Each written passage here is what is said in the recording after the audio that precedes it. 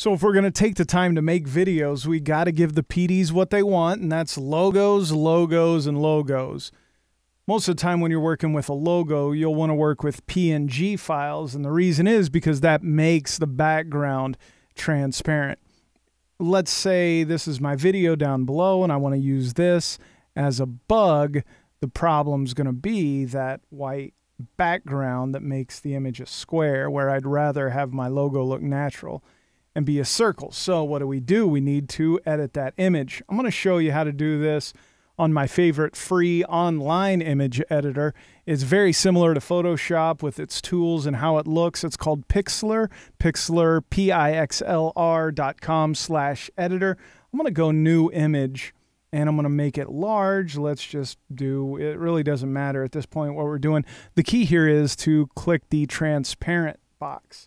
Now I'm going to layer open image as layer, and I'm going to find that logo. Now you can see here, it's a little big. Oops, stay. So I am going to resize it, free transform. If I hit shift, it makes sure that it keeps the aspect correct. So it stays a square. If you drag this way or don't push shift, it might whack the ratio out. So I don't want to do that. Let's just go ahead and make sure you hold shift and make sure that ratio stays correct so it's still a square.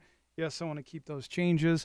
I'm just going to select the magic wand tool here, delete, select and delete. Just hit on that white part, select and delete, and done. Image. Let's go edit, deselect all so it's not there, and then I'm going to go file, save. Let's make it a PNG, transparent, full quality. I'm going to save it to my desktop, logo, PNG version. And then I'm going to import it into Premiere. Import, let's see, desktop, logo, PNG version. Now when I import this image over to Premiere on top of my video, you'll see it's just the circle, just like we want it. It'll be a lot cleaner, a lot more professional, and give you more room to work with. So you can see that's how you make yourself a bug. Now, depending on what size and scale you're using, that's not going to be exactly clean, so you might want to take a little more time in Pixlr to make that really look nice. But for these purposes right here, you can see my bug is nice and clean, transparent background. Thanks, PNG. Use a PNG file.